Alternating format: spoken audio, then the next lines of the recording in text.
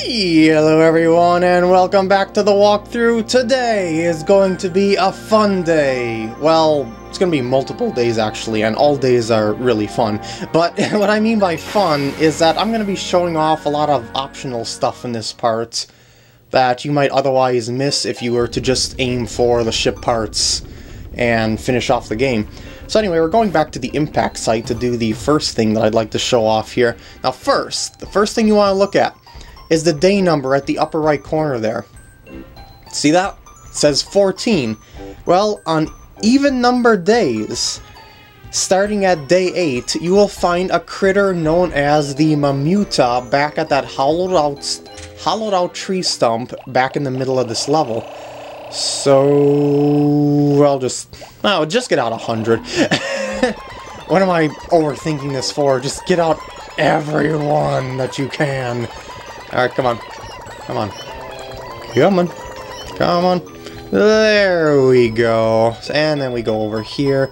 Please. Oh, jeez. I knew there was going to be one here, and it's going to divide and conquer my team, even though it's not... just bump me. Even though it's not going to do any damage to me whatsoever, or the Pikmin. Yeah, come on. Don't attack the shiny thing. Alright, let's see if I can get my team up on here. Corral. But by rotating the C stick up, some fell off. I hate that box. That, anyway, is the Mamuta. It is a completely harmless enemy.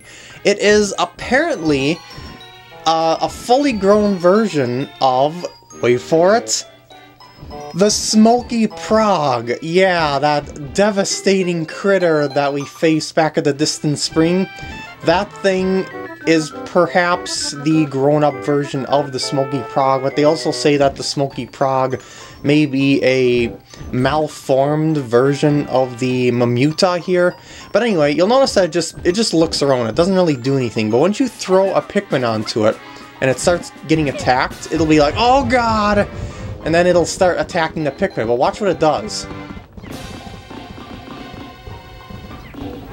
It pushes the Pikmin into the ground, and it flowers them instantly. It's such a handy enemy to fight because it can flower Pikmin at such a high rate, and it's so much faster to flower them that way. But it dies pretty easily. Sadly. Wait, you know what? You guys take this back to the base. Why not? Just because. Oh boy, this is going to take me a while to pluck these. A button!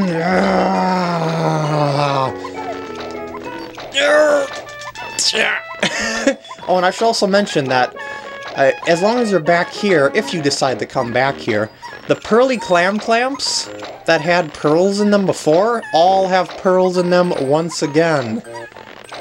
Yes, it is awesome. How many more are there? I think I'm almost done here. Okay. Yeah, if you go over here, you'll notice that all the pearly clams have pearls to breed up your Pikmin once again, including the one that had the ship part. So that's pretty neato, if you ask me. Just gotta get my team back together, and then I'm gonna go to Sunset. I'm not gonna collect the pearls for the sake of a more realistic walkthrough, so to speak. Like, if I was aiming to beat this game in as few days as I could, like if I were to be playing it on like a normal run or something like that. So normally I wouldn't come back here to get Pikmin, and so yeah, it'll also save time for the walkthrough as well. I have plenty of Pikmin. I mean, I have more than enough for the rest of the game here. There's no issue whatsoever. What? You're attacking that again! Have you not learned from the last encounter that you cannot defeat it by attacking it directly? In fact, you can't defeat it at all. Okay, I just want to make sure that I got all 100 here before I go to Sunset. Whoa, 99. I just seen it. I had 100 there. I guess it doesn't matter. We're at base. Go to Sunset! Oh, yeah. Do the Pikmin dance. Okay, there's not really any dancing going on here. But it is the end of yet another day. Yeah, I know that was kind of a completely useless day for the most part, but you know, it's it's a thing of just for fun to show you guys this. I have plenty of days left to mess around in. In fact, I'm pretty sure I'll be able to beat the final area in a single part. And what do you have to say? It is very strange, the scenery of this planet, which I once found hostile, now sometimes strikes me as surprisingly serene. Perhaps the Pikmin have opened my heart to the beauty of this world. I even started thinking there are some parts I do not need. A daydream. Okie dokie. I don't know why he found this discovery later on. Again, just scripted scenes. The graph looks kind of odd that I cut it off at the middle of the, well, a quarter of the day actually, because of went to sunset. And maybe I shouldn't have sprouted those 15 red Pikmin, but I guess it doesn't really matter because I have 292 anyway, so yeah, whatever. Back to the impact site one more time. This would normally be where I would say, hello everyone and welcome back to the walkthrough, but nope, the pacing is completely off here. Alright, now, on odd number days, starting from day 9, you will find an enemy where that Mamuta was, known as Gulix. And it's a water-based enemy and cannot harm any blue Pikmin whatsoever. So, 100 blue Pikmin it is.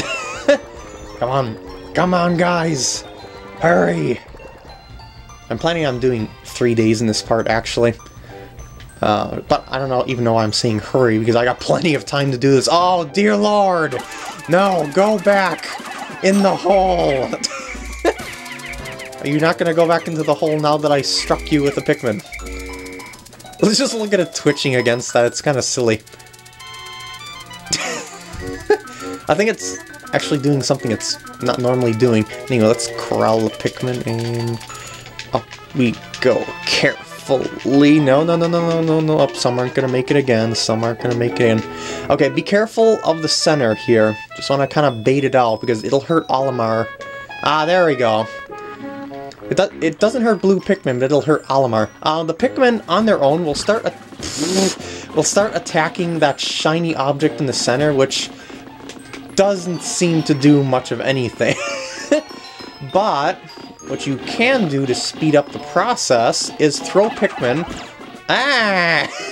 throw Pikmin on that squishy brain-like critter there, and it'll do quite a bit of damage.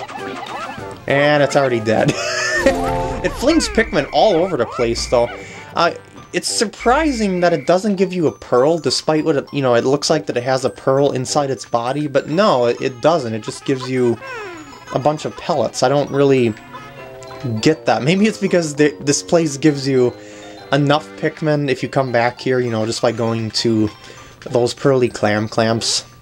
And, they didn't want to overdo it, but those 3 pearly clamps alone are kind of overkill in on themselves. if you really think about that. I mean, you're getting 150 Pikmin every time you come here, when those clams respawn their pearls. It's ridiculous. I'll grab that one. Wait, did anyone get left behind there? I thought someone... But I guess they rejoined the team, unless I was just imagining things. And of course, you can always go back here for more Pikmin if you ever need that along the way. Flower Pikmin. I mean, that's actually kind of a good idea. Maybe as long as I'm here, I shouldn't, like, waste days when I could be flowering Pikmin here just for the heck of it, just to speed things up and whatnot.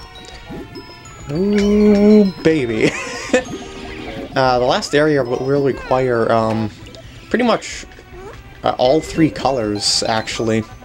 So it would be in your best interest to flower quite a lot of these if you can, just for speed. Although the final boss requires pretty much just reds and yellows for the best method that I found to defeat him. Am I missing more grass around? Oh wait, hold on. I thought there was 2. Corral, and I totally flubbed that as usual. I will never master the efficiency that I've seen people do of flowering as many Pikmin as you can with just one glob of nectar. Anyway, I'm gonna go to Sunset since I covered Gulix there, and flowered a couple Pikmin. And we get to watch the end of yet another day.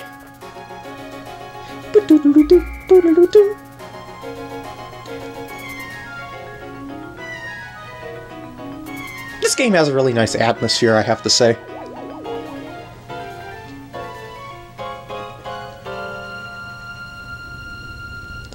Blast off on a pretty much mostly unproductive day. If I was Alamar, I personally would have gone to the last area for the last ship part ASAP, just in case my suit ended up failing me before then, you know, like due to some technical malfunction, just to be safe. But no, this is just how things are going. 15 days since impact.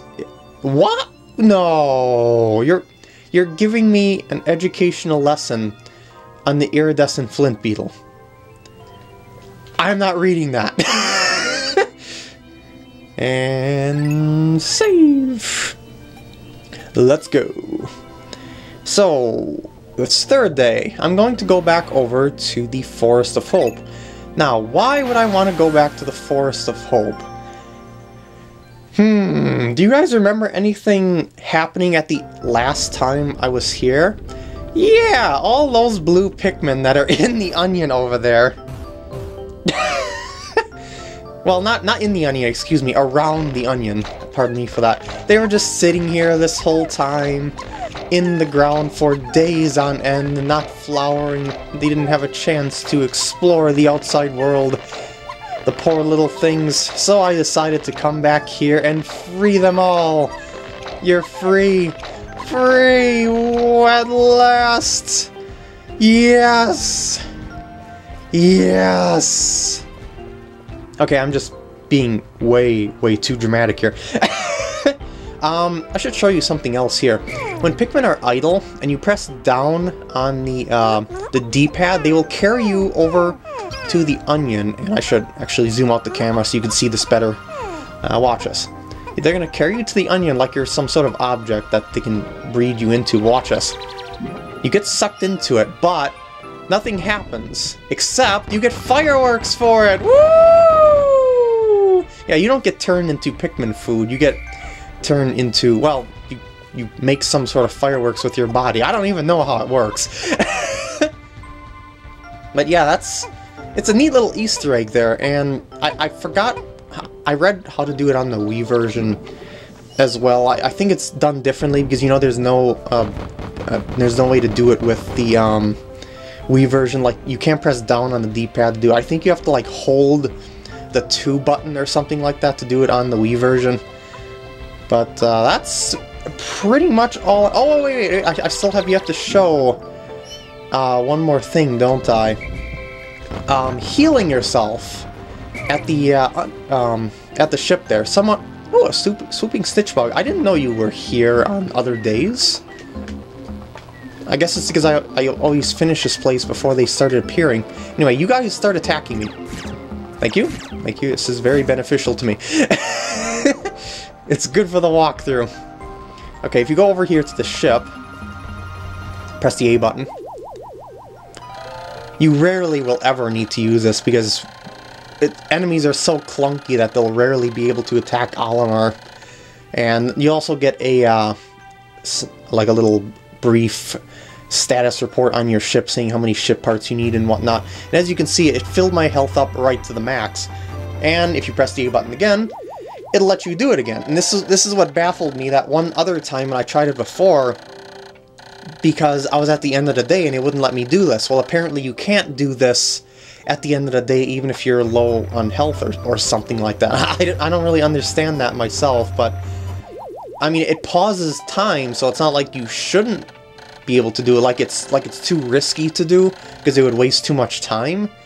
But yeah, it's perfectly fine. You can just I don't get it. Maybe I shouldn't be questioning the game logic, because you know what happens when you do that. We've seen it happen before. And let's go to sunset, shall we? Just end off this day, this little optional stuff that I wanted to show you of sorts. And whistle to nothing! Because they're already in the onion. and it is pouring rain outside. Not in the game, I mean outside the house. The power better not go out while I'm recording this, or I'm gonna be ticked.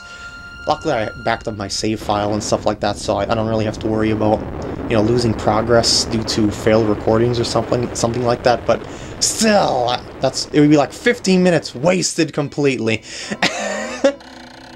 16 days since impact.